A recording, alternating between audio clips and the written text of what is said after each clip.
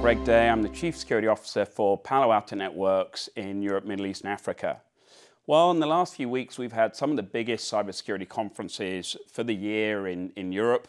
The ISF conference for CISOs, and very quickly followed up with Gartner's IP Expo aimed at CIOs. What I wanted to do is just take a minute and share with you some of the things that I took away from these events.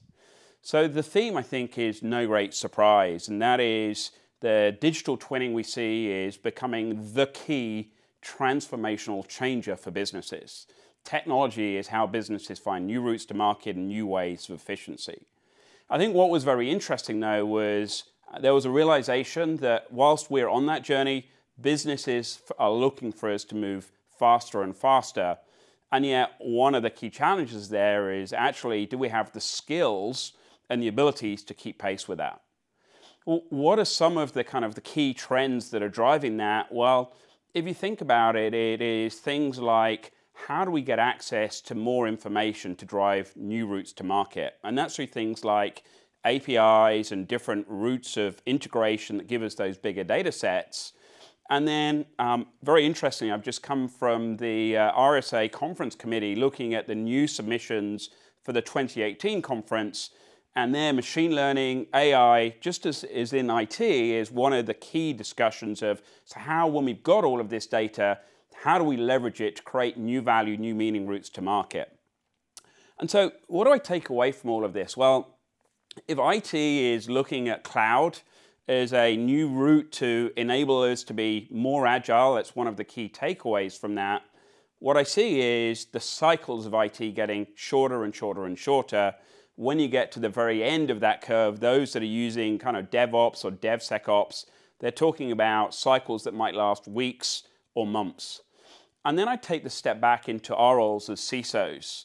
And I think of the cycle and the pace we're running at. Typically, we may be running 1, 2, or 3 year evolutionary cycles of how we move forward with cybersecurity. And so whilst the business is looking to kind of shrink that gap and be more dynamic, my challenge to all of us is, are we keeping pace in the same way with what we do in cybersecurity? So I guess my takeaway, my challenge to myself and my challenge to all of you is to go back and look at your own organization and look at your ability to keep pace with that IT transformation. And if you haven't already started to do so, go have a look at some of the DevSecOps models and then start to think about some of the things that you would need to go through that journey. Very interestingly, cybersecurity skills was still seen as one of the 3 biggest gaps in helping businesses go through that digital transformation. And I think we have to realize if we're not going to get more people, certainly there is a high demand on cybersecurity skills, then we have to think of how do we do things in a different way. And I think when we come back to that DevSecOps model, that is the way that we head in the future. Cybersecurity has got to become more native into those dynamic environments that we're working in.